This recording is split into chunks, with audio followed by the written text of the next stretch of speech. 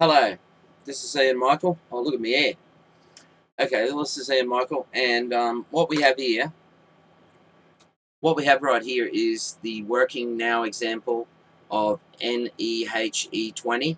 This was a major foobar, and it had Kazard and Tapan, and a lot of people looking at and thinking Blistos was broken, and the PVR and the tile accelerator, including the Scamp as well.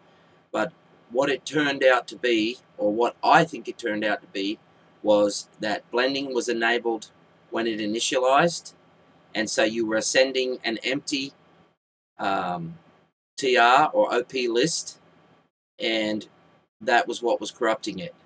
So as we see here, we can go behind and we can go in front. As you can see there, that is working correctly. So getting back to the dev side, I think something Black Aurora told me a long time ago is that you cannot enable blending before you send a list. So I think what was happening here was it was enable blending before the texture had been sent to the PVR. That's what I think it is. So what I did was I disabled blending in the initialization of OpenGL, and then I enabled it again in the draw scene, and then everything started working. As you can see here. So, as you can see here, it is now working correctly. So, a bit of a dev update. This is for SDL+opengl OpenGL or SDL+opengl GLDC.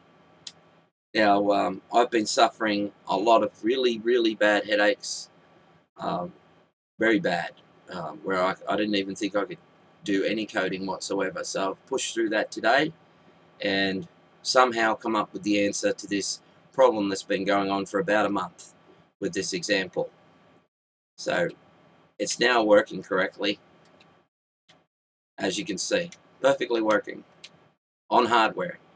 It always worked on DML, and as Scamp, the creator of NullDC and Rycast, explained to me, Dreamcast eliminators do not generate tile lists. They siphon the graphics straight to OpenGL or DirectX. So if you have any problems in blending or lists or sort order, the Dreamcast eliminators, including Rycast, DML, NullDC, Redream, Flycast, they will not show up your issue with PVR related issues like this.